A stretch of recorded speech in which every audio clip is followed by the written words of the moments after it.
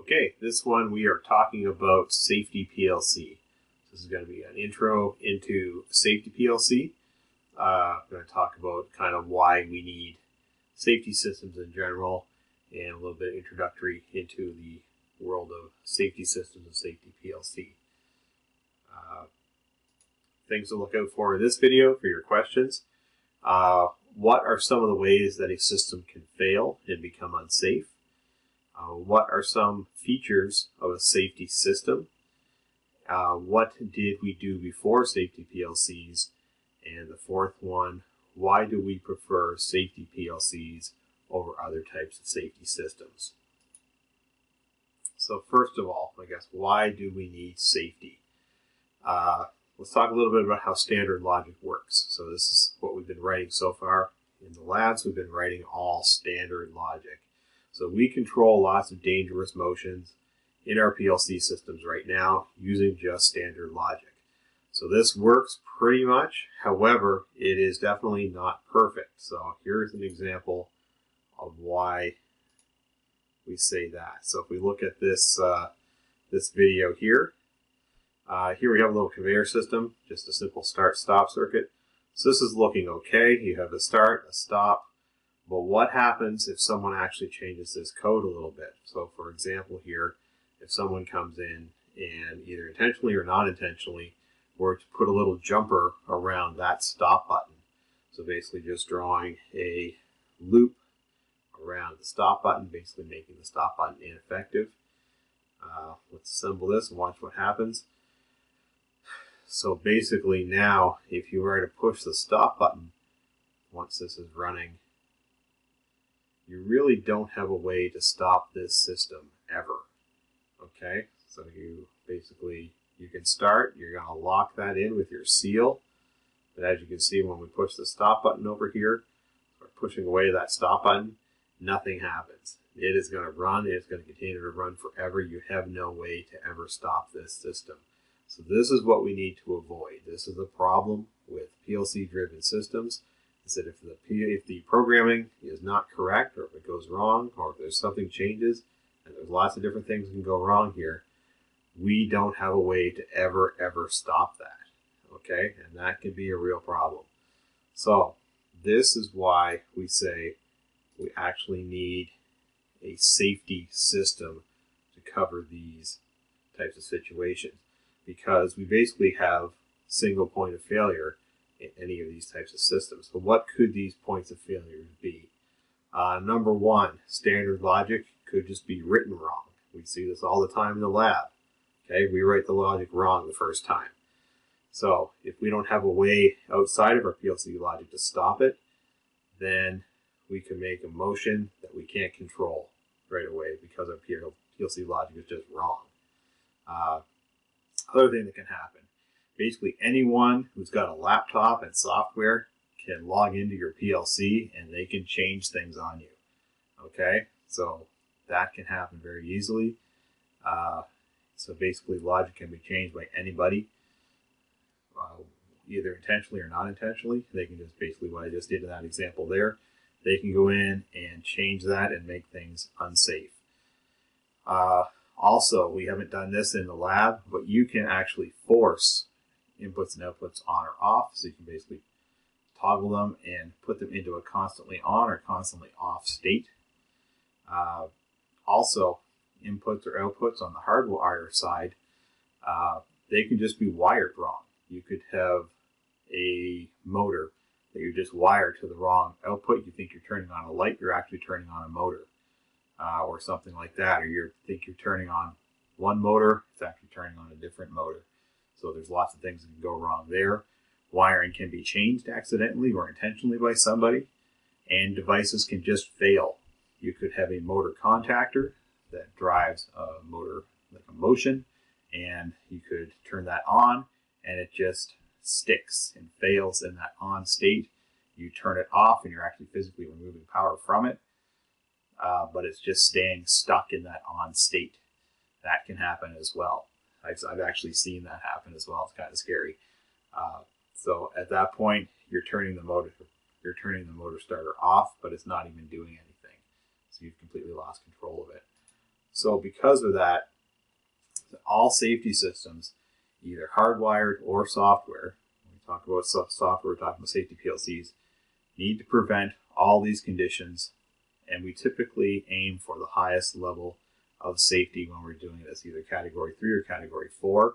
We talked about these categories way back in the first year safety course. Now, if you do a risk assessment on a system, you might determine that you do not need the highest level of safety, but typically what people will do is they will actually shoot for a safety level that's actually higher than they really need. So category 3 or category 4 is pretty easy to accomplish with a safety PLC. That is typically what most people will do. So how can we avoid some of these point of failure conditions? So for example, writing logic wrong. That is basically just needs to be covered by doing a good startup and validation of your system. So the first time through, when you're actually starting it up, you need to check over everything and make sure it is all correct. Logic being able to be changed by just anyone. A safety PLC must be able to have logic that can be locked out and password protected. So as we'll see in some of the upcoming videos, that is a feature of the safety PLC that we're using, is you can actually, the safety section of the PLC code, you can actually lock that code out and password protect it so you can view it but not change it. The inputs and outputs can be forced in logic. This is something you can still do in safety, but we're going to write things in a way that if somebody were to force inputs or outputs, the system would actually detect this and it would go into a failed or shut down state. And then on the hardware side, inputs or outputs can just be wired wrong initially. So when people wire up the system, they might not wire it correctly. Once again, just like having logic that is designed or keyed in wrong, you need to do a good startup and validation of your entire system. Wiring can be changed. Same as we can say change software. It's more difficult to do, but you can actually go in and change wiring around. Our system should be able to detect if wires get moved, and they should go into a failed state that will shut you down if they detect wires have been moved. And we'll show you how our software will actually detect those conditions. And again, devices failing. If a device were to fail, we are going to be able to detect that condition and again go into a failure mode and shut everything down if that were to happen. So things that all safety systems must have, and this is whether they are hardwired or whether they are software based with safety PLCs. Number one, they need to be difficult to defeat or to jumper out or to rewire by an unskilled person. So you really need to know what you are doing and be skilled with it to be able to defeat these systems. That is a requirement. Number two, you need to be able to detect a single point of failure. So many of these things in the previous slides we talked about, you need to be able to automatically detect any of those and shut down and prevent a restart if any of those conditions persist. Number three, all input devices in any type of safety system must be dual channel and they must be monitored. We'll talk later about what monitored means. And number four, all output devices must be redundant. So you'll see whenever we have an output device, we're always going to do two of them. So the way we used to do all this before safety PLCs came around, so we're going to say prior to about 2005 or 2010, the very first safety PLC I ever worked with was in 2011. And I'll actually show you some examples of that particular program a little bit later on. But before that, the only thing I'd ever worked with was safety relays. Okay, so safety relays were the way things used to be done. So multiple safety relays. So this got very complex very quickly and was difficult to design. It involved a lot of wiring, a lot of panel space being used, and became very complex very quickly. Okay, so that is using safety relays like we're showing here. So here, these are safety relays. These are safety contactors here. Okay, so relays and contactors, all parts of the safety system, all hardwired parts of that system.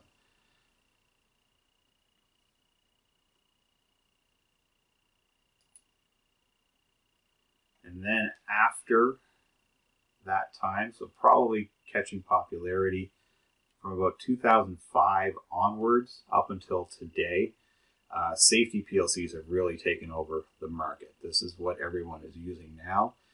The cost of them and the ease of use of them has really come down, and this is basically what everybody is doing now for safety. So modern systems are going to use a safety PLC. As we say with all software systems versus hardwired systems, flexibility is the #1 advantage. It is much easier to change something or to design something using software than it is with hardware. Easier to change. It is much cheaper once you scale up to a certain level, and most systems are going to be at that level. Faster design, uses a whole lot less panel space, and it's just all around easier and more friendly to use. So this is definitely the way almost everything has gone in industry now, unless you're talking about very, very simple systems. But safety PLC is definitely the way to go. So that is what we will be dealing with in the next couple sessions in this course. So here's an example of a typical safety system and how this would be applied. So this is actually from a drawing set of a project I did a couple of years ago. So here we have 2 motors. So you might be able to identify this a little bit from your electrical design course that you're doing. So here we have a motor, overload, and disconnect. And this is controlled by a regular contactor right here. This is actually 2 motors that are reversing, so you get a reversing contactor here. So this here would be controlled by regular logic. Regular standard logic would control this, basically turn the motor on and off. This would operate just normally. Now, this power comes from here. So where is that being fed by? It's being fed by here. Now what we're going to see here, here's one more contactor, and here is a second contactor. Now these are going to be safety rated contactors, and these ones are going to be controlled by the actual safety system itself. So these would come on if your safety is good. They would stay on as long as your safety system is good. So they are a physical separation of your high voltage power from your motor circuit. So they're going to kill power, like physically break power to all the motor circuits. And then the standard logic would control the individual motors below that. But if someone were to hit an E-stop on this system, these 2 contactors would open up and physically separate high voltage power from all the motors outside of what the PLC regular standard logic is going to do. So that is basically how these systems would be applied. So the safety PLC would control these in a separate set of logic that controls just the regular process of the machine. So some examples of how this is going to work. You can see there was 2 contactors there. So we have contactor output 1, contactor output 2. Everything on outputs is always going to be redundant. You're using 2 of everything. We do that in case 1 were to fail. You always have a second backup. You're never going to get 2 that are going to fail at exactly the same time, where the chances of that happening is extremely remote. So this is controlled out of safety outputs driven by the safety PLC. And then for inputs to this system, remember we always said that our inputs were going to be redundant dual channel as well. We have an E-stop that has 1 contact going to this I/O card and a second contact off the same E-stop input going to this card here. So that is 1 E-stop device, so 1 button that has 2 separate inputs that go to 2 separate safety input cards. Okay, so dual channel devices for everything. So basically one E-stop gives you 2 input signals, using those 2 input signals to drive 2 separate contactors to physically remove power from all the motors. So that is the way that safety system works in this example. So in the next lesson, we're actually going to look at a simulation. I'll show you how the